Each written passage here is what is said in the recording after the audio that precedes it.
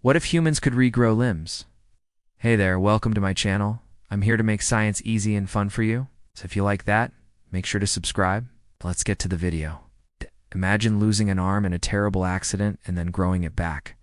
Salamanders can do that, but why can't we? We're more closely related to salamanders than they are to each other. We both share a common ancestor way back in the past. And if we go back far enough, we all had the ability to regenerate our limbs.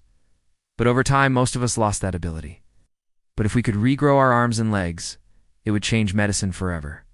There'd be no need for prosthetics if we could just grow a replacement body part. Now, this wouldn't be easy. It would require rewriting our DNA and changing how we use energy. See, when you cut off a salamander's leg, it doesn't just heal like a cut or a broken bone. The cells at the end of the limb actually differentiate. That means their specialized cells go back to being stem cells, so they can become any type of cell again. Then the stem cells move in from the sides and start to replace the lost cells.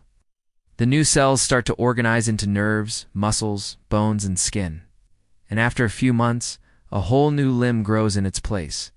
We don't have this ability anymore. If you were to cut off someone's arm, the wound would heal, but it would just be a stump. No amount of medical care could turn that stump into a new arm.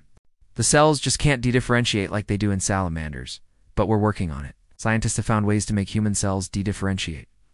They just can't control where those cells go once they've become stem cells.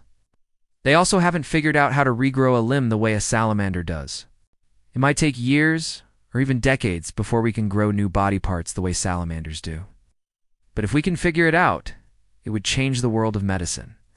There'd be no need for organ donors or long waiting lists for new limbs.